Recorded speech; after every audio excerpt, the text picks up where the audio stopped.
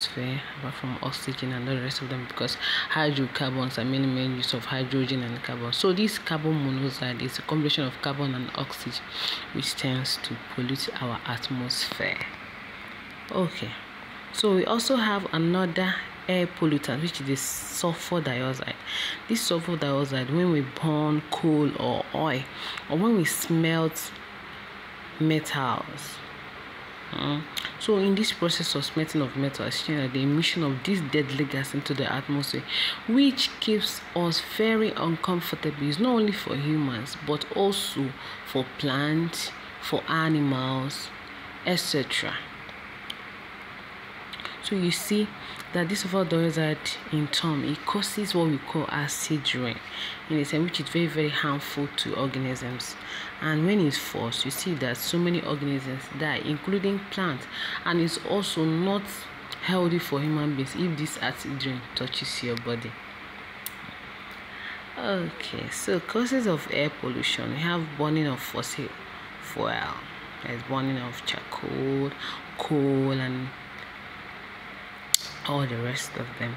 So we have the mining operation, and those that mine, there is, in terms of bringing us some useful minerals from the source. Exhaust pipe emissions, like I rightly said, that emission of carbon monoxide, which is from the exhaust pipe of our vehicles, cars, and the rest of them.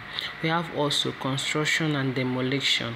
Then we construct, see that there are so many dust particles when they are breaking down buildings, and also when they are mixing of cement and or building concrete. You see that there are so many smells that are not comfortable, which are very, very detrimental to our health. So therefore, we have been able to establish what air pollution is as the introduction of harmful contaminants into the Earth's atmosphere, and we saw some of the air pollutants. We saw that air pollutants, we saw the carbon monoxide and the sulfur dioxide. We have other ones, which are the lead and also the carbon dioxide. Thank you very much. Give me your feedback concerning this. I want Joanne, David, and Ivana.